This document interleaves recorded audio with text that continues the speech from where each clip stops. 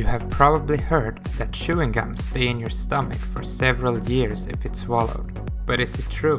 What happens to the gum after you swallow it? Chewing gums have been around for many centuries. Way back, people were chewing on tree-sap, which is a natural chewing gum, which our bodies would have no troubles digesting. Nowadays, a chewing gum contains preservatives, sweeteners, flavoring, and various additives, and all these can be broken down and digested by your stomach.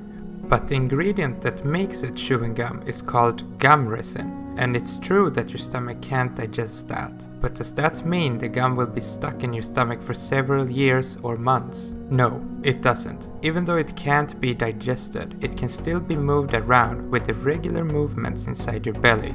However, there are ways to get the gum stuck in your stomach. Swallowing a big chunk of gum can actually cause a blockage in the digestive tract, or when swallowed together with other objects your stomach can't digest, such as sunflower seeds or the husks of corn seeds, since they can get clumped up together in your stomach.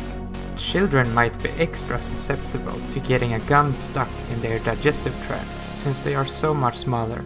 But it's still not that big of a risk, since it takes quite a lot of gum for it to get stuck. Just make sure your child knows not to swallow gums before you give them some. But don't worry, swallowing an occasional chewing gum won't harm you nor stay with you for years to come. It will pass through your body the natural way. How did you find this video? Did you swallow a gum and wanted to make sure you were fine? Let me know in the comments. Thank you for watching, I hope you enjoyed the video. Please leave a like and click the subscribe button, I would really appreciate it. See you in the next video and stay interested. Altered a frog embryo's DNA and turned it into a salamander embryo.